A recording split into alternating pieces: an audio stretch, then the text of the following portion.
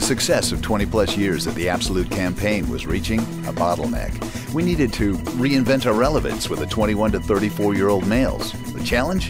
How do you take a 20-year-old success and add a fresh spin? We were going big. Welcome to Absolute World. The launchpad? Viva Las Vegas.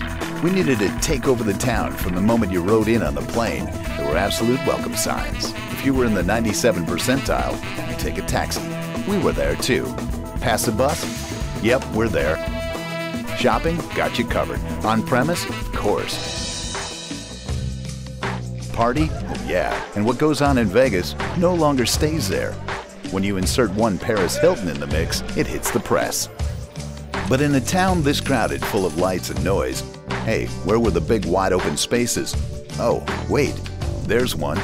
Whether you were in the game or out, we landed Absolute in the world's biggest way. Absolute was the first spirit company to ever wrap the Luxor Hotel.